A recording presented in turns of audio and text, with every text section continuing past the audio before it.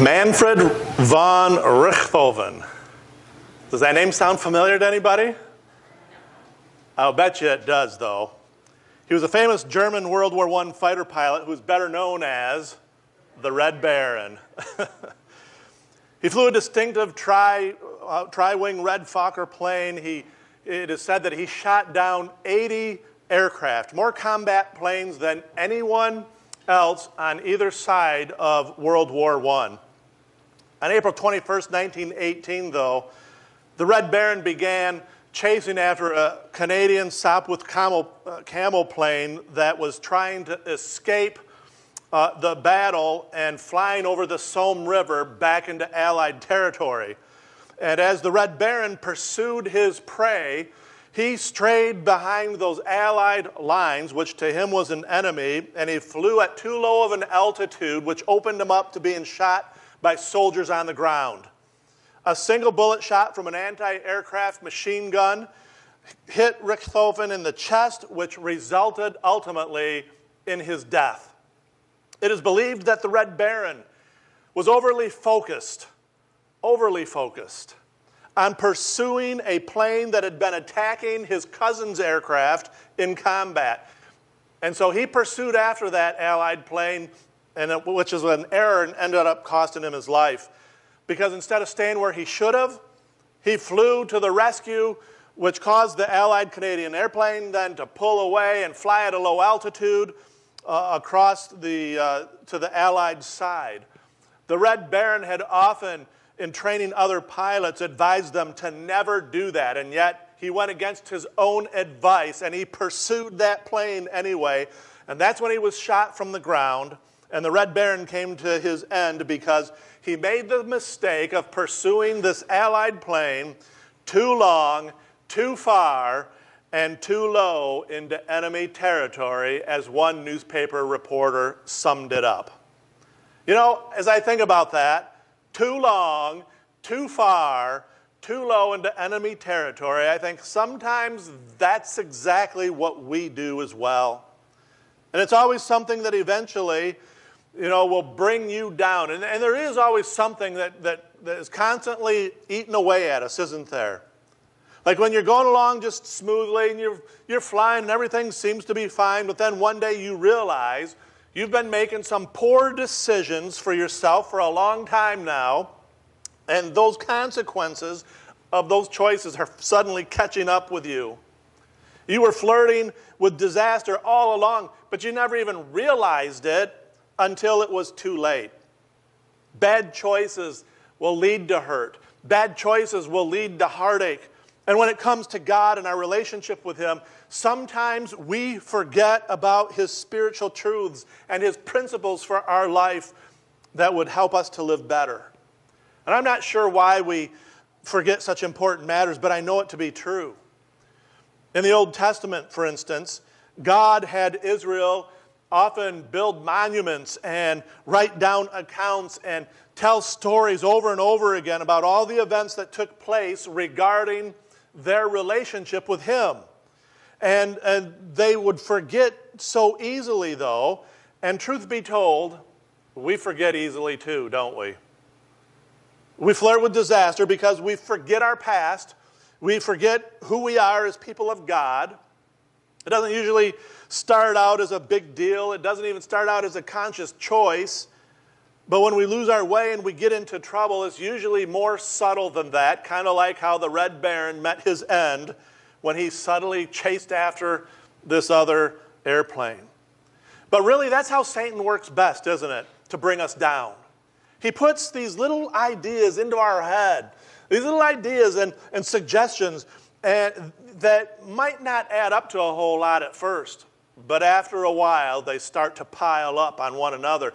And those little choices that at first didn't make any big difference, we kind of owned our choices. We were still in control. All of a sudden, those choices will come to own us, and we can't control them so easily anymore.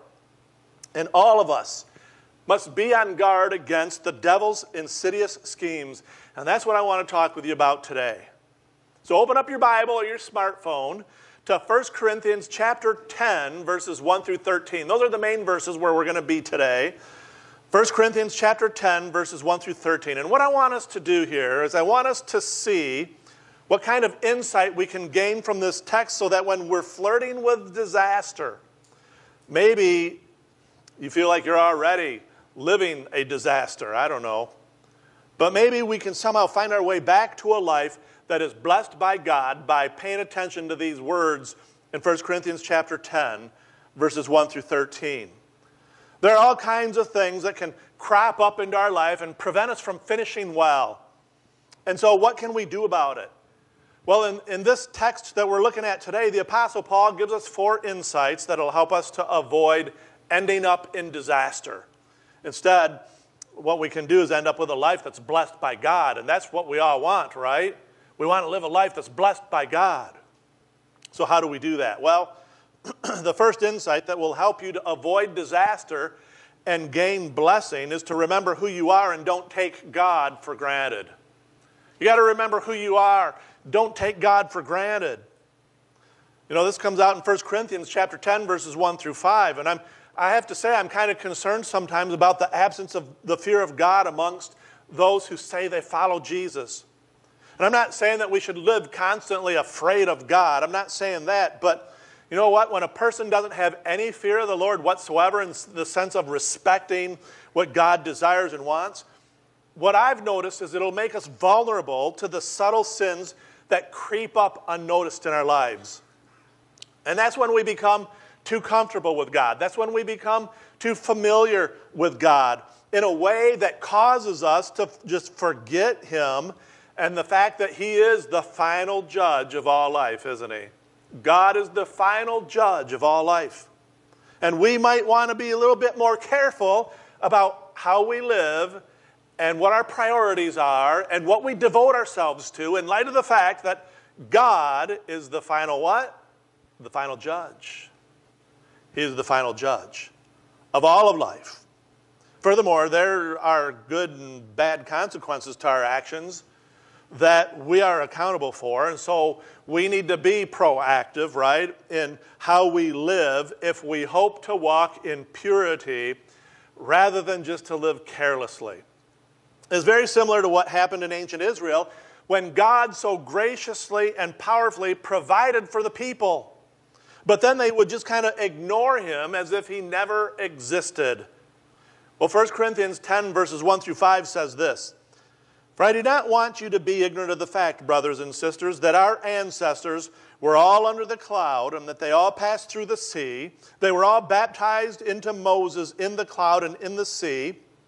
They all ate the same spiritual food and drank the same spiritual drink, for they drank from the spiritual rock that accompanied them, and that rock was Christ. Nevertheless, God was not pleased with most of them, and their bodies were scattered in the wilderness." So what we see here is Paul using this illustration from the Old Testament to show the Christians of Corinth what can happen if we get too comfortable in our faith, if we get too lazy in our walk with God. The Israelites had it made as they lived under God's generous provision, didn't they? I mean, these guys had it made. They saw God lead them through the Red Sea. They saw God feed them miraculously out in the desert. They saw God remove them from the harshness of all this slavery. They had everything they needed to survive and flourish out in the wilderness when they were traveling to the land that God had promised them. And you would think that they would cherish their relationship with God by being His faithful followers. Surely they would carry out their responsibility to live as light, reflecting Him to the rest of the world, reflecting God's holiness in the way that they lived. But they didn't. It was as if they totally forgot about God. And so they lived these carnal lives. They lived these discontented lives, always wanting more. They lived constantly out of touch with God. And rather than live with gratitude for His blessings, remembering how good God was to them, they took Him for granted. And at that moment, they lost their spiritual influence in the world because nobody could take Him seriously, and God could not work through them. Well, a second insight that will help you and me to avoid disaster and live a life that's blessed by God is this. We need to stop pursuing sin and intentionally live like you believe in God. Stop pursuing sin, intentionally live like you believe in God. And here's what Paul says in 1 Corinthians 10, verses 6 through 10. Now, these things occurred as examples to them to keep us from setting our hearts on evil things as they did. Do not be idolaters, as some of them were, as it's written. The people sat down to eat and drink and got up to indulge in revelry. We shouldn't commit sexual immorality, as some of them did, and in one day 23,000 of them died. We should not test Christ, as some of them did and were killed by snakes. And do not grumble, as some of them did and were killed by the destroying angel. Paul says these things occurred as examples for us so that we wouldn't crave evil things as they did. You know, when we drift away from God, it starts with a craving for things that are evil, doesn't it? Do you see that? Paul brings that out in these verses. The battle for our allegiance, it begins in our mind and in our heart. And that's when we become consumed by our own sinful desires until, we find ourselves out of control, or maybe we're addicted, or we're trapped by our own appetite for more. It begins with a secret craving of evil things. It may be with another person. It could be with internet porn or prescription drugs or food or whatever. And when Paul says not to be idolaters, what that means is we are not to put anything else in front of God, right? These other things that cause us to stumble and fall or sin against God, these are the sort of things that sometimes we pursue more than Him. And Paul says, don't do that. Because that's exactly what the Israelites did, and it got them in trouble. Well, idolatry occurs when we put something else in place of Christ. You and I do that from time to time. It usually happens in secret, silent little ways, doesn't it? Eventually getting to the point where Jesus no longer sits as the Lord of our hearts. He no longer sits on the throne as our king. Idolatry happens when we're habitually preoccupied with something or someone that we shouldn't be. And Jesus gets pushed to the side of our life. It's kind of like, how a beach erosion happens. I grew up with a gravel pit, and I saw this happen there one time when we had heavy spring rains. But we'll see this on the ocean, too, when storms come, or out in California. This beach erosion, it usually doesn't happen just right on an onslaught. It's usually a little bit at a time. Until all of a sudden you look out at the beach and it's not there anymore, right? And you never notice it until that point. And you go out and the destruction is obvious, and it has been occurring for a long time. Sometimes that's how idolatry works in our life. Sometimes that's how sin works in our life. And you know where all of this idolatry ends up? We're constantly replacing God in our life with other things, and where that all ends up, it ends up in our grumbling against God. We grumble against God and we shake our fist at Him, and I've seen people do that. And they're mad at God for things happening in their life that are happening because they brought them on themselves. And it's such a pitiful scene when that happens, when God's people who have been loved by Him and who have been tenderly cared for by Him end up complaining and grumbling against Him. And Paul says in so many words that we need to stop pursuing sin and we need to intentionally pursue God, living as if we really do believe He exists. Because so often we live like He really doesn't exist, right? Let's turn that around. Let's start living like we really do believe He exists. Here's a third insight from Paul that'll help us to avoid disaster and finish strong. Don't say, "This will never happen to me." 1 Corinthians chapter 10, verses 11 and 12. Every moral fall has a history. It begins with a series of small, unnoted leaks in the tire of our character. You know, if our character was like a tire, right? We get those leaks from time to time. And like a tire on a car, you don't usually notice it's leaking air until you see the tires flat in the driveway, right? Or you go out into the parking lot and it's flat. Or you're driving down the road and you hear this thud, thud, thud, thud, thud, thud, thud as the wheel's hitting the tire and the wheel.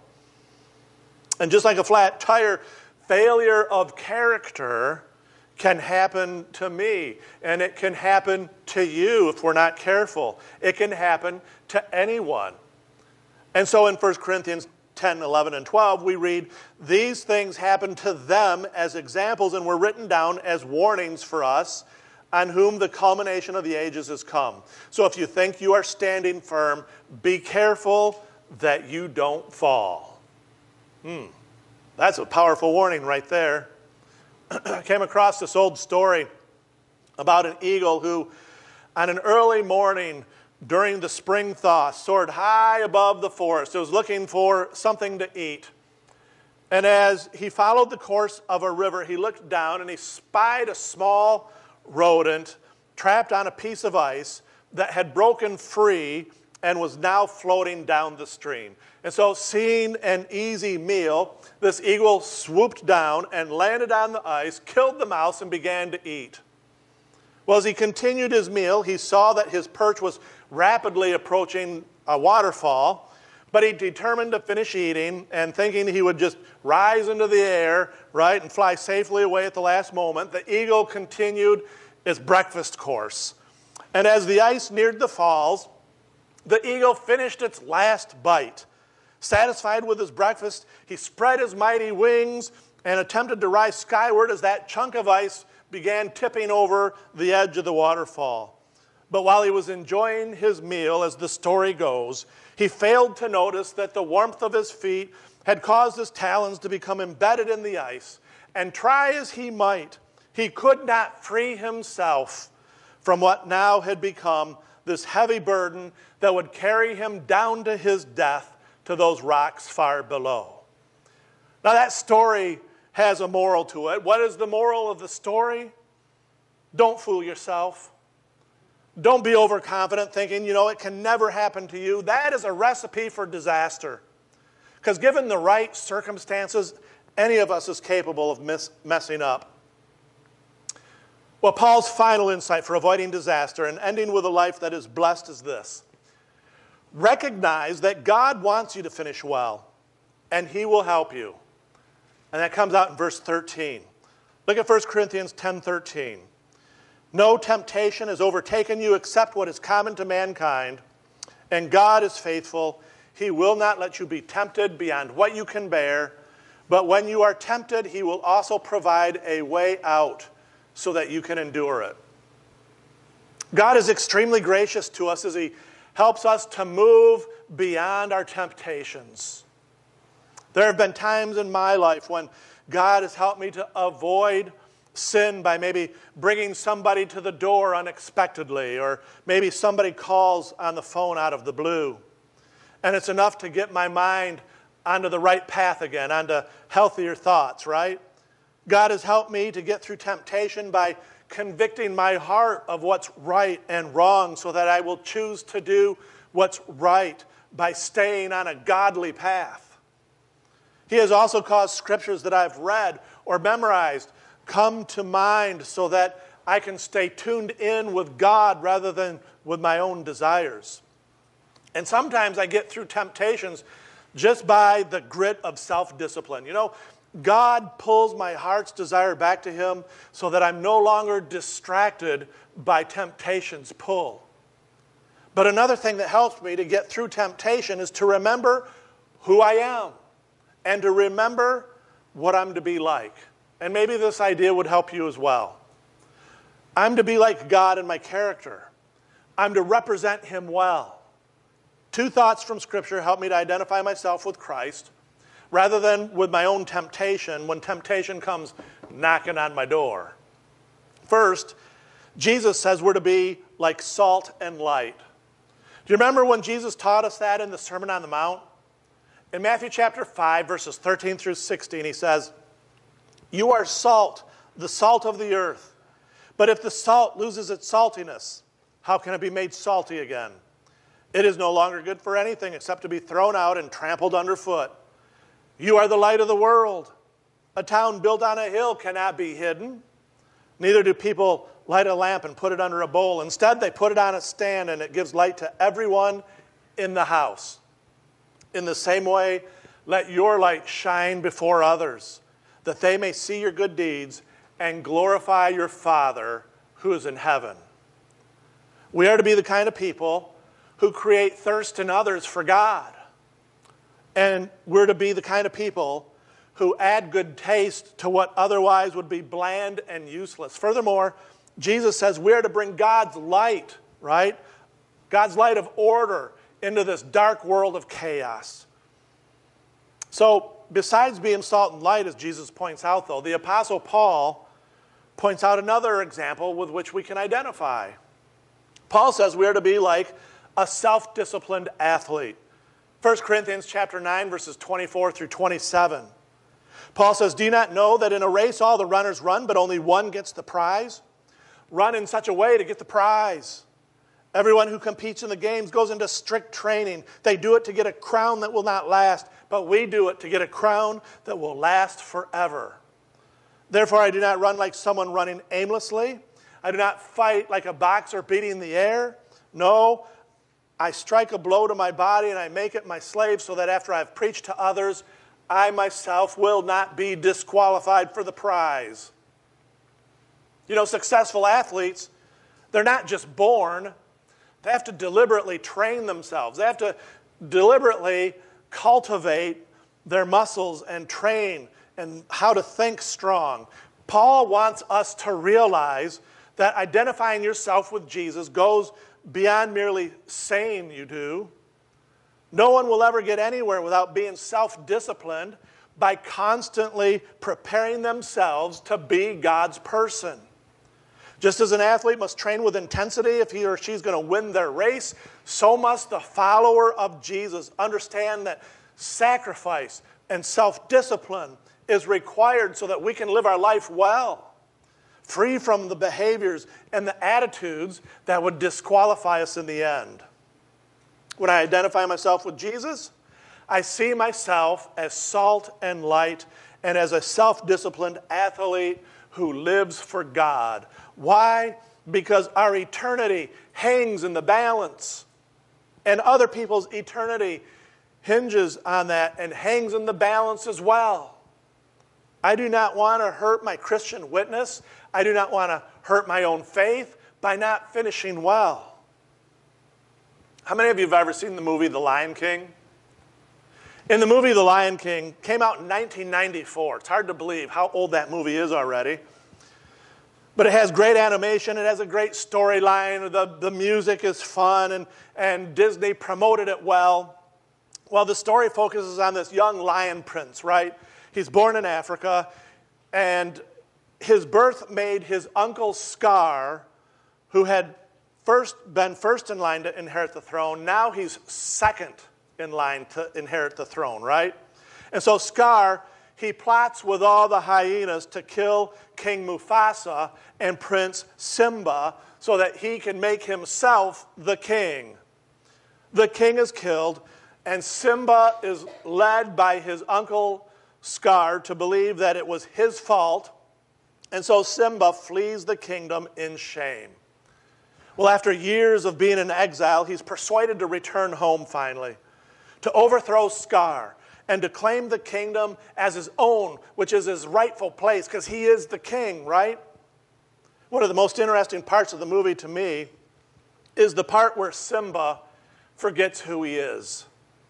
And rather than live the life of a king, which is who he is, he settles for something less. You remember this? He's lazy, he's unambitious, and in the meantime, his homeland has fallen apart. The song Hakuna Matata becomes his mantra and the philosophy that he lives by. You remember these words? Hakuna Matata. What a wonderful phrase. Hakuna Matata ain't no passing craze. It means no worries for the rest of your days. It's our problem-free, philosophy. Say it with me. Hakuna Matata, right? And Simba, he becomes convinced that this is the new way that he's going to live, and that his past is the past, and he's just going to forget about it. It doesn't matter who he is. And Simba forgets who he is. He lives a purposeless and less than impressive lifestyle, even though he is the king of the savannah. And it's only when he remembers who he is that he moves again in a direction that gets his life back on track. I wonder if the story of the Lion King describes you this morning. I wonder if the story of the Israelites describes you today. Are you struggling with seeing the lessons of the past? You know, the Bible teaches us that history and the past can teach us something. No, we don't always want to live in the past and be depressed by that. We have to get past our past, right? It's never good for us to never get past the past, but it can teach us so that we don't repeat the same mistakes again, and so that we don't make mistakes that others have done. And it can help us to live a life that is energized and to live a life that is blessed by God when we see with eyes of discernment. Do you see yourself for who you are as God's person? Understand that He gives mercy and compassion to all who will return to Him by repenting of their sin and walking back in His direction. Turn from your sin, confess to Him your failure, stop rationalizing what you're doing, and ask the Lord to give you strength to overcome the choices and the actions that are leading you towards disaster. Get back in the race and run like you've never run before, only this time run with Jesus. And keep running with Him. Let's pray. Heavenly Father, we love you and we thank you so much for your grace and your compassion in our life. And Lord, when we have failed to live our lives in a way that brings glory and honor to you, we just ask, God, that you would help us to get our feet back on the right path. If there are folks here or who are watching online that are just feeling beaten up right now and feeling like they've disqualified themselves and they're no longer in the race, I pray that your presence will bring strength and encouragement to them. That they will look to Jesus, who died on the cross for the forgiveness of their sins. And God, we will give you the glory and the honor through it all. May we find your favor and your blessing going with us this week. In Jesus' name we pray. Amen.